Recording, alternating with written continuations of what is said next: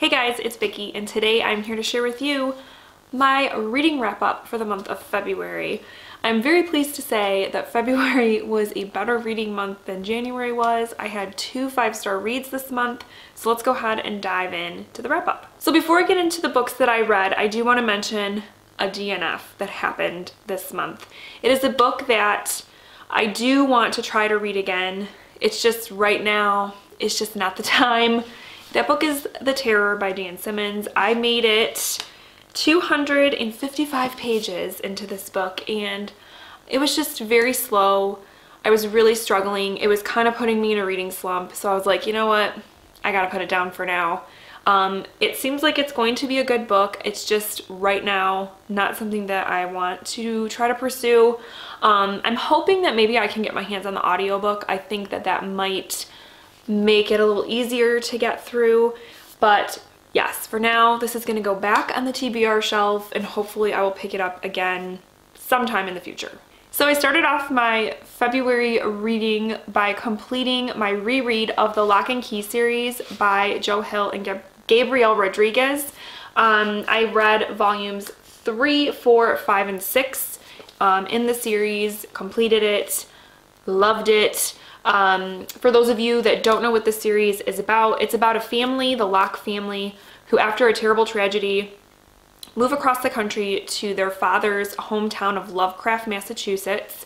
They go in and move into his childhood home, which is this very old Revolutionary War era house, and very quickly they start finding these keys that are magical and do different things, and the series is basically about them figuring out what these keys are, where they came from, and what exactly they are protecting. So yeah, this is a very, very awesome series. I loved revisiting it, especially because I didn't really remember how it ended. So it was fun to revisit that, and it's definitely a series that I'm glad I have on my shelves because I will definitely reread them again.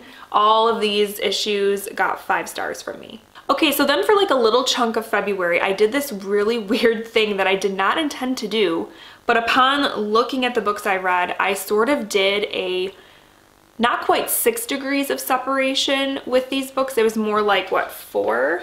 Like 4 degrees of separation? Yeah. And I'll get into how that is, but it's just kind of a fun thing that I realized happened, so I wanted to kind of share it with you. But this whole thing started with a buddy read that I did with Bobby over at Bobby Reads Too Much. We buddy read A Ladder to the Sky by John Boyne, and this is a book about a guy named Maurice Swift who is an aspiring writer. And though he is gifted in writing words, he has a really hard time coming up with his own plots. He cannot think of a plot. So he steals other people's ideas. He is quite a bastard. He's a character that you are definitely going to hate when you read this book. He doesn't really have any redeeming qualities whatsoever. He's very attractive, charismatic, and totally uses that to his advantage, takes advantage of people, is an awful human being. But I absolutely loved this book. Probably because even though the main character was so abysmal, the story just totally sucked me in. I did not want to put this book down. The writing was fantastic. The whole like kind of first section is Maurice befriends this older writer who was a teenager during World War II in Germany, and he is telling Maurice his story. And the way that John Boyne writes that kind of jump in time from the present day to the past to World War II Germany was so seamless when you were reading it. It was amazing. And then yeah, the rest of the writing was also fantastic. So I'm pleased to say that this was my second John Boyne book, and I really, really loved it. And I gave this 5 stars. Can't recommend it enough. You're gonna hate the main character, but the book is amazing, so definitely check it out if you haven't. So going into my little 4 degrees of separation thing that I did. So this book was about a writer, okay? And kind of that whole industry of writing and publishing. So the next book that I completed is also about a writer. And that book is The Dark Half by Stephen King.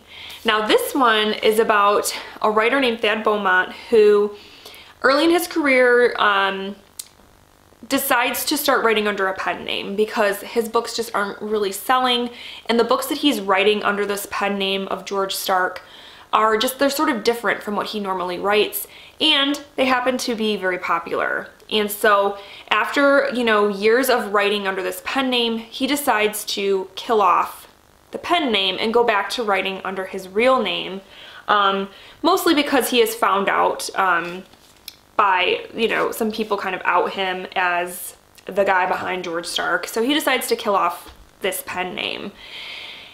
And then some murders start happening to people in kind of his circle of, like, in the publishing world. And the murders are linked to him for sure.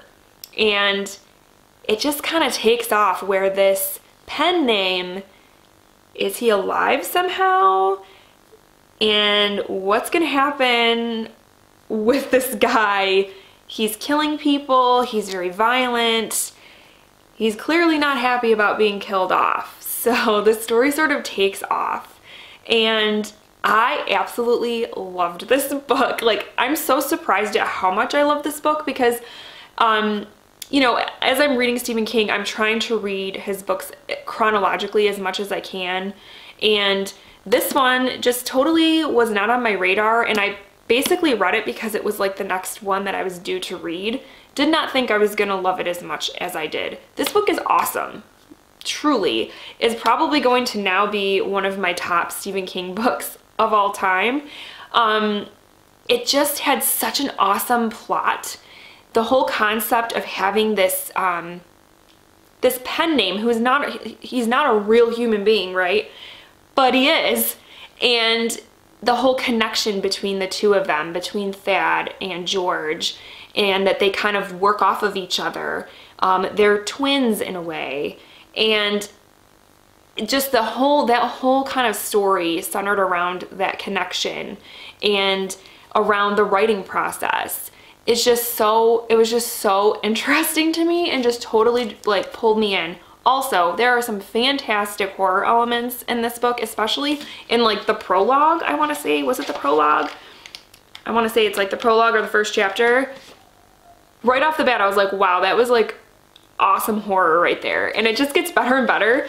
And again, I know a lot of people who complain about Stephen King, they get upset with him because sometimes his endings are kind of, for lack of a better word, shitty. This ending was so good. It was one of the best Stephen King endings I've ever read. I loved it so much. So just as a whole package, this book was awesome. 5 stars, loved it. Yeah, you should definitely check out this book if you haven't. It's one that I will definitely reread in the future. All right, so then continuing with my degrees of separation, okay, The Dark Half dealt with, in a roundabout way, it dealt with twins, because Thad and George are twins in a way. And also in the book, Thad has 2 children that are twins. So twins takes me to my next February read, which is Bellwether Rhapsody by Kate Reculia. And this book also deals with twins. Our main characters are a set of twins, Rabbit and Alice. And the book takes place in the 1990s, like the mid 1997. So they are in high school, and they are attending this kind of like festival type thing at a hotel.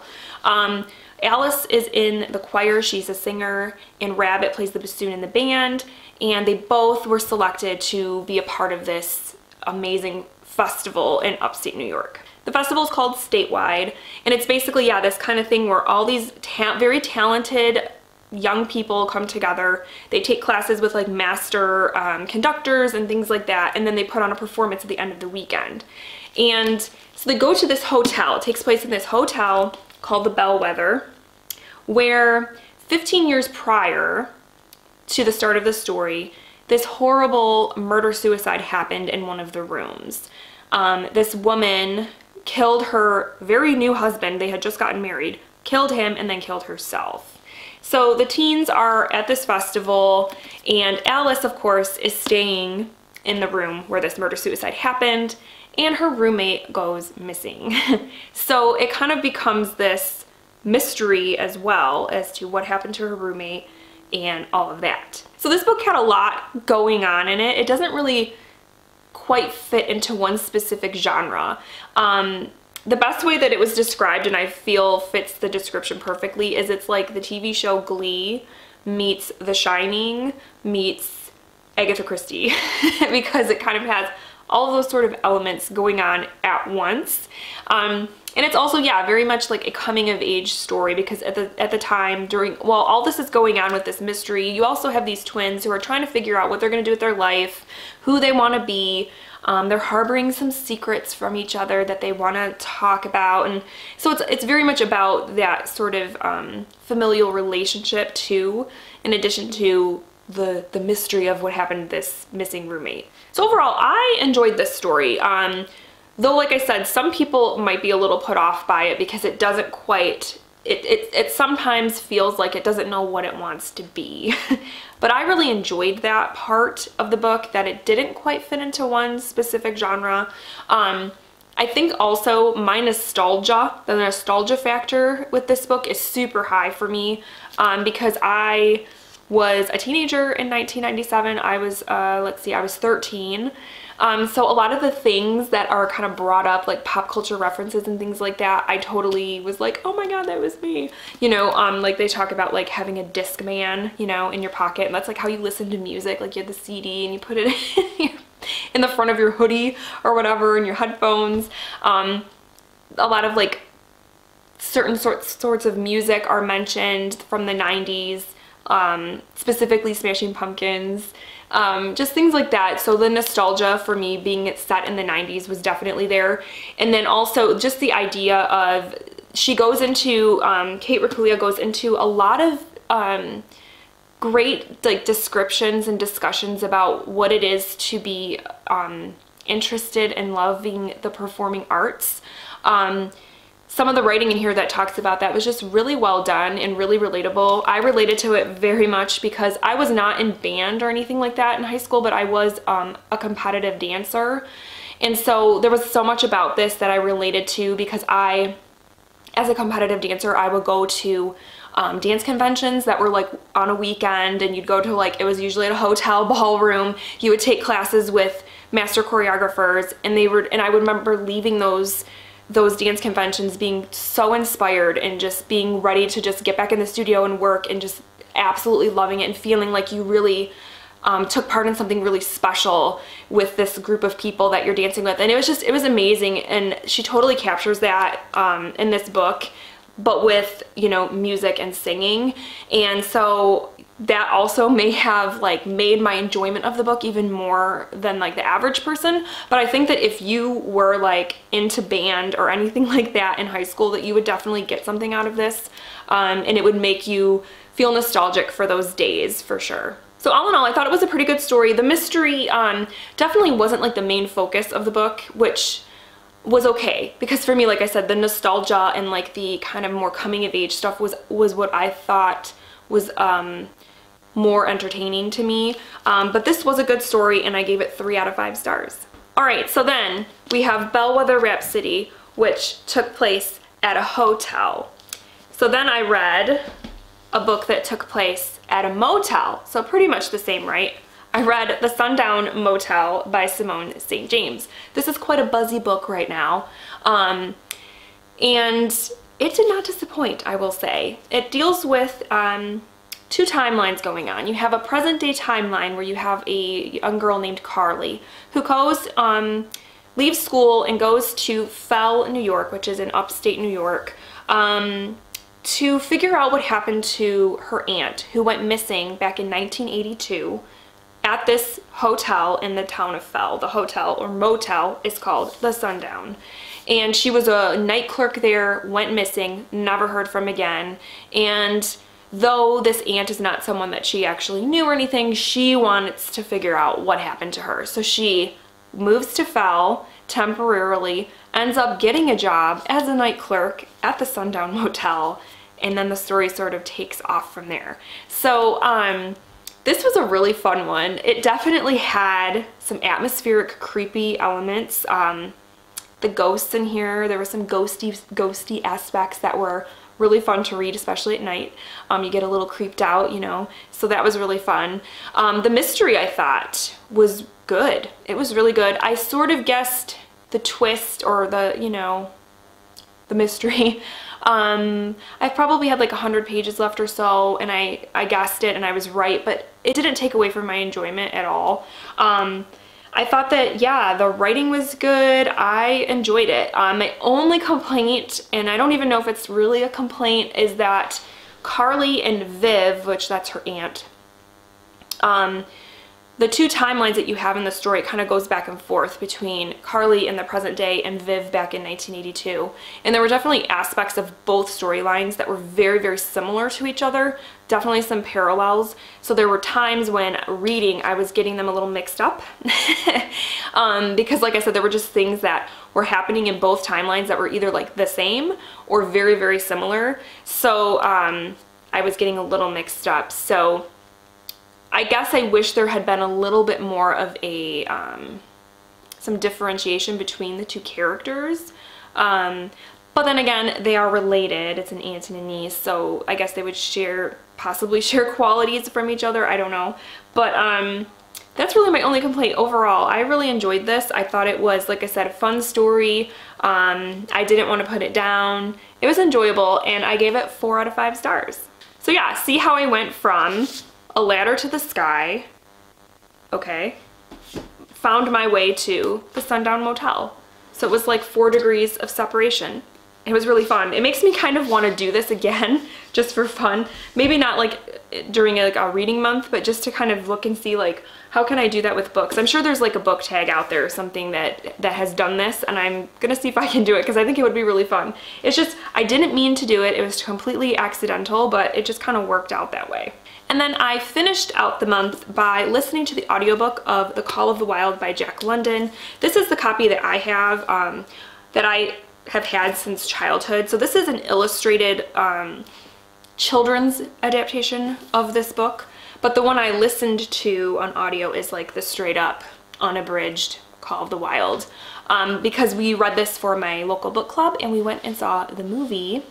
And I'm going to probably do a Flicks and Lit about that, so I will talk about that later.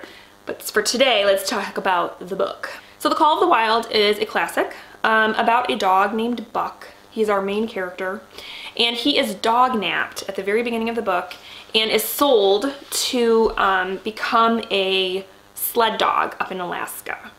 And it's about his kind of transformation from becoming this, you know, very cushy, you know, domesticated dog to eventually living in this very wild sort of life. So overall, I enjoyed this book, but I was very shocked at how brutal and violent this book is, because I've never read the actual unabridged text. As a kid, I read this, and it was a little bit played down, the amount of brutality and violence, at least from what I remember it. So listening to the audiobook, I was just like, oh my gosh, like it seemed like on every page a dog was either being beaten or killed or killing somebody else or something else. It was very brutal. And that might make me sound like a sissy or whatever, but I don't care. I thought that it was very violent, and it made me kind of sad, you know?